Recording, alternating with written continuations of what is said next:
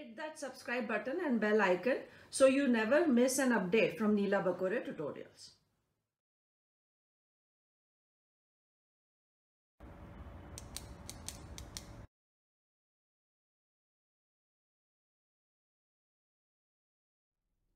In this part, we'll take two important examples of this phylum Cnideria, and we'll try to see how the structure is and how they reproduce, because general characteristics we have already talked of. So one example is Hydra. The animal Hydra has vase-like body. It has cylindrical body and they are sessile. They normally remain attached to a substratum with the help of a basal part of their body. So now there is a cavity which we have already talked of. It is known as cylindron, and there is this long vase-like body. So this cavity is there, and this mouth which is there, we normally when we draw a section, this is how we draw, but mouth is not like this. There is a cone-like structure. So here on the upper part, there is a conical thing which protrudes like this, and this is called the hypostome. The mouth is slightly on the lower side. There is a cone-like structure which covers this mouth, and then there are tentacles which arise from here. So from this part, we would also find the tentacles which are arising, and these tentacles, they have those stinging cells with that stinging organ, that is nematocyst. So here they normally remain attached.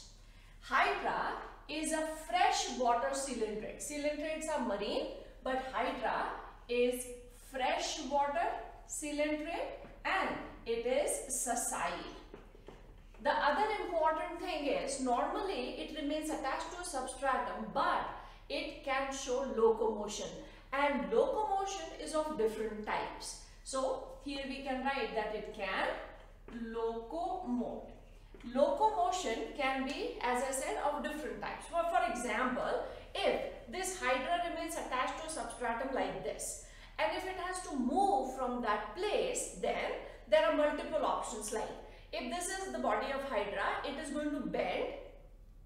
It touches the substratum with the help of its tentacles, make it upside down, and can start crawling with the help of tentacles upside down. This is one method.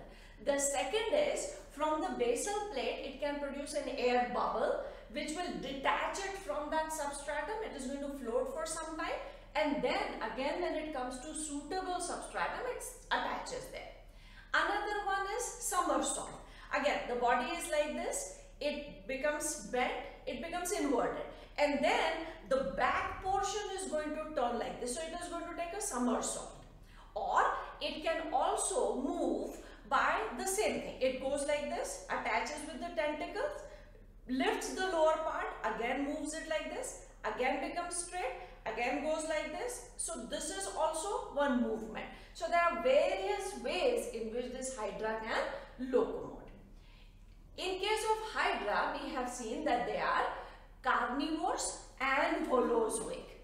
They are carnivores and holozoic. The digestion is intra as well as extracellular. So intra and extracellular digestion both are seen. In case of Hydra, reproduction is also of two types, that is asexual as well as sexual.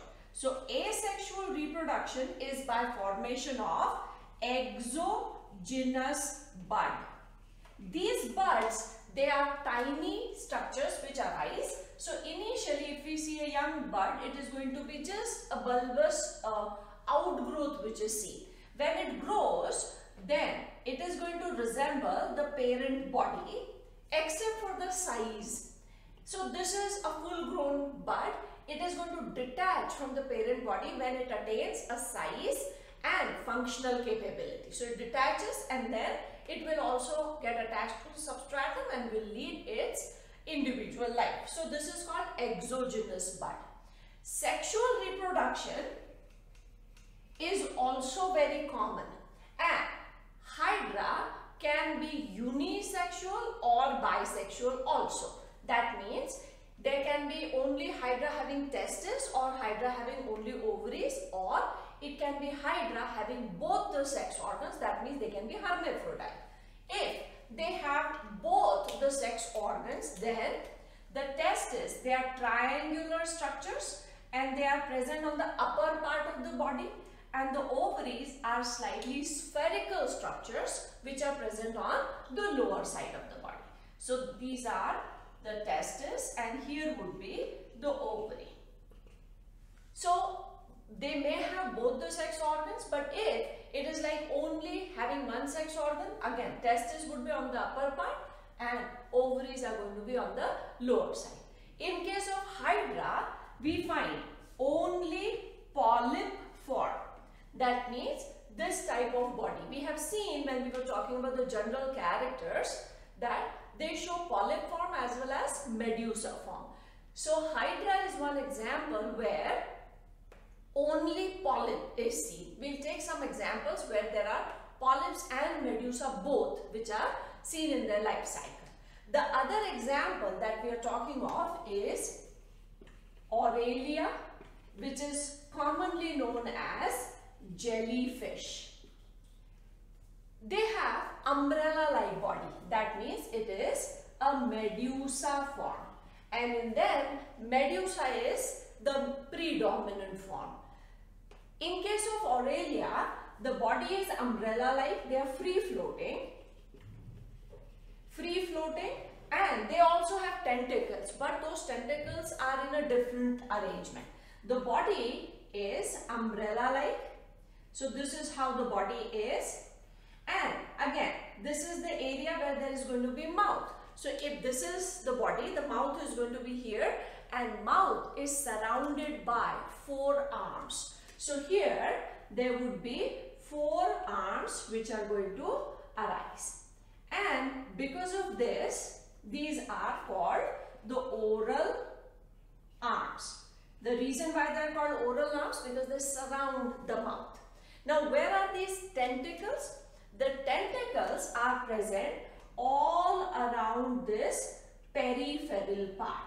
That means here we would find all these structures which are the tentacles, and these tentacles are going to have the stinging cells, that is the nematocyst or the nidoblast. Now one more very important thing is their locomotion. It is called hydropulsation. So because of this umbrella-like body, it fills the body with water and then ejects this water with force. So when it ejects that water, then body moves up. So it is called hydropropulsion. One more important thing is that body is more or less transparent. It is very, very light mucous membrane type body that they have, and because of that transparent structure, many internal organs are also visible from outside.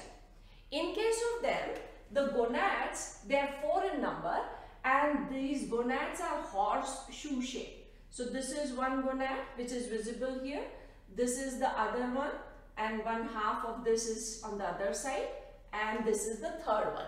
So from the top, if we see, we can see all 4 gonads which are on the bulging part of this umbrella-like body. Jellyfishes, they normally come on the seashore, and their toxins are also very harmful not only to the animals but also to human beings. And because they look like very flexible, having flexible body, that's why they are commonly known as jellyfishes. Medusa is the predominant phase which they have, whereas in case of Hydra, we find only polyp form. So these are 2 important examples. In the other video, we'll talk about few more important examples.